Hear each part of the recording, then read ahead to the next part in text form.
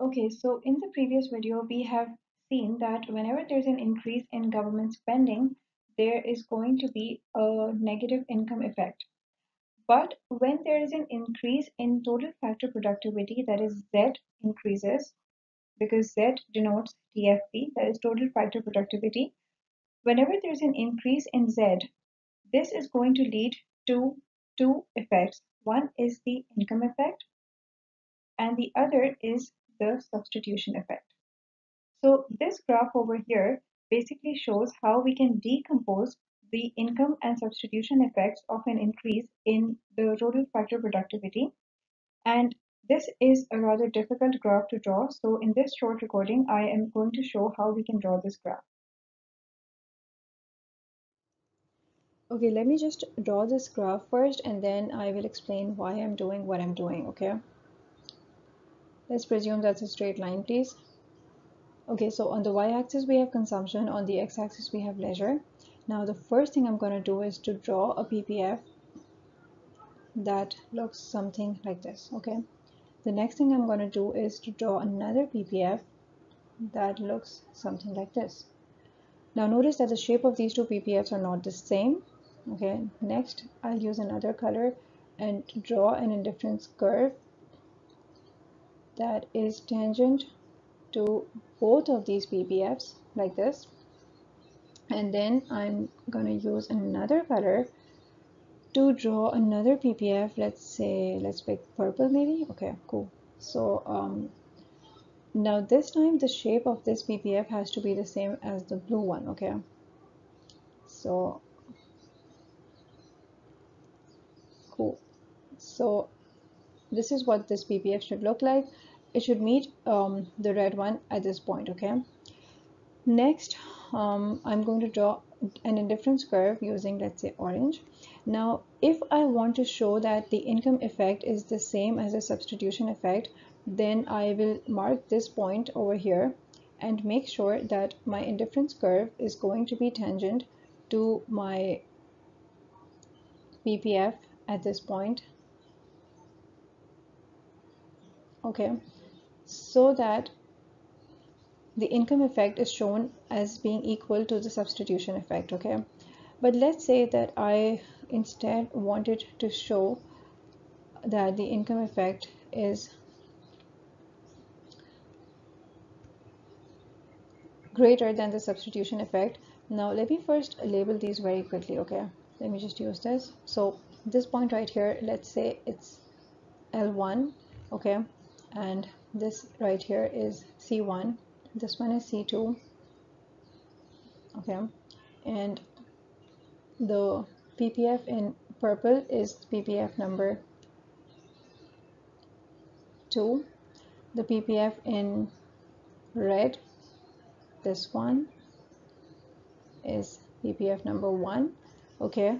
And the PPF in blue right here is PPF number 3, okay? Cool. So next, like I was saying, first let me just also mark these points. Okay, so we have, let's call this point X, okay? Let's call this point Y. So first let me just explain what's happening here, okay? So what happens is, oh, I forgot to label this one. No, I did. So this is PPF number 1 in red, and this is number 3, and this one is number 2, okay? So what happens first is that when there is an increase in technology, okay, let's say Z goes up. So what happens is that as a result of the increase in technology, obviously we know that there is going to be an increase in MPN, right? That is, the marginal productivity of labor is going to increase, okay? Which means that there is going to be a corresponding increase in wage, right? And then we know that what happens as a result of an increase in wage is that the opportunity cost of leisure is going to increase. So there's going to be a substitution effect, which means that there is going to be a decrease in leisure, right? So we're going to move towards the left, which means there's going to be a decrease in leisure. So we move from point X to point Y. This is going to represent our substitution effect. Right. On the other hand, let me just erase that. We also know that whenever there is an increase in wages, obviously that means overall there is going to be an income effect, which means that consumption is going to increase, right? And there's also going to be an increase in leisure. So there are these opposing effects which we see whenever there's an increase in Z. So what we're trying to do here is to decompose the income and the substitution effects, right? Now, if I wanted to show that the move towards the left, that is the substitution effect, is the same, that is, it's equal to the income effect, then basically I would, end up at the same point. That is, there is no change in the level of employment. But on the other hand, if I wanted to show that the substitution effect is greater, or maybe the income effect is greater, because it's basically the strength of the substitution effect versus the strength of the income effect that matters, right? So we have to decide which one is going to dominate.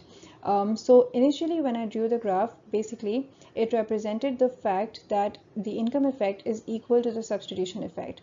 But if, let's say, I were to draw an indifference curve, which is, either over,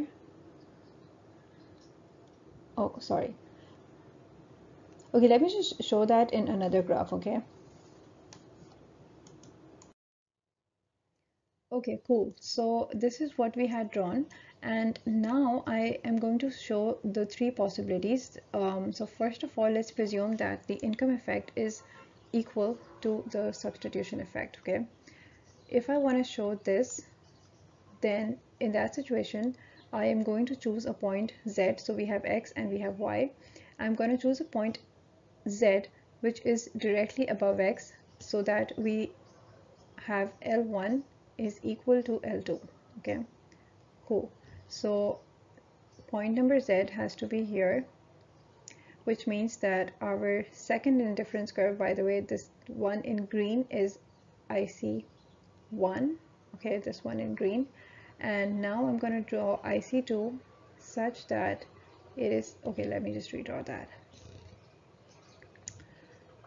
Okay, so our second indifference curve is going to be like this. Okay, so in this situation, we have not increased or decreased our leisure, so therefore we say that the income effect is equal to the substitution effect. Okay, so the effect on N, that is employment, is going to be such that N stays the same, right? Okay, although consumption has obviously unambiguously increased. Now the second possibility is where we have the income effect. Okay, let me just draw this on a new slide so that we have this saved.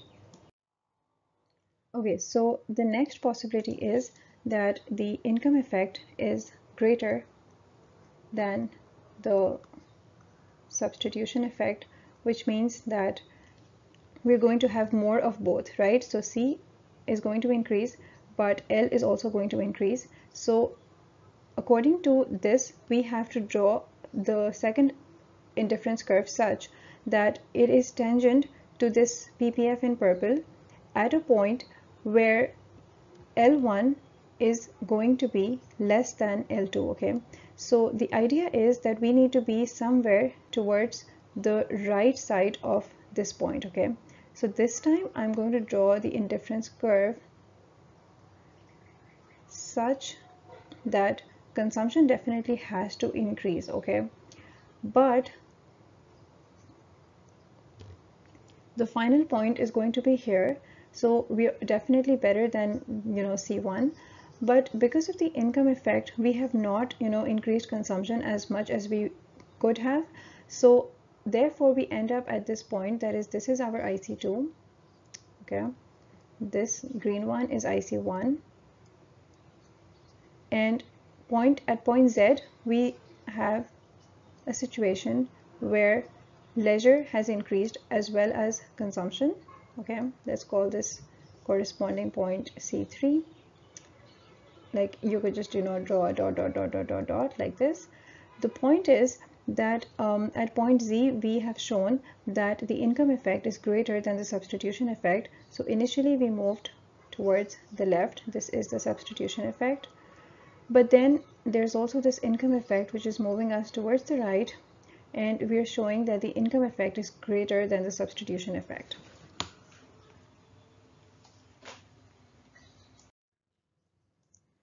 Okay, finally, if we wanted to show that the income effect is less than the substitution effect, that is, the substitution effect dominates, so we can do that simply by choosing a point somewhere over here towards the left of x.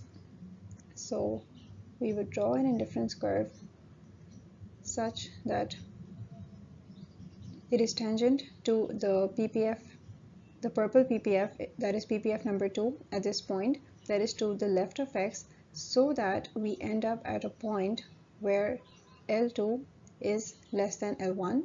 So the substitution effect basically means, like I said earlier, that you increase your working hours, that is, you decrease leisure. So there is a move initially from x to y, but then, like I said earlier, there's also an income effect, which means that you are going to move from y to z. But as you notice, the size of the substitution effect is greater than the size of the income effect, which is why we end up at point z. So in this situation, IC1 was this green one, like I said earlier, and this is IC2. Okay, cool, and we're done.